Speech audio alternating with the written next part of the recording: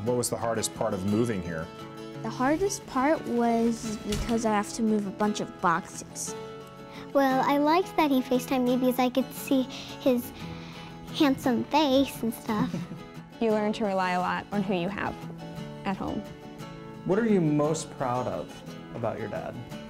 That he helps us keep the town safe. I'm proud that he is willing to sacrifice so much. What do you think the best branch of service is? I think it's to be the leader of the ship.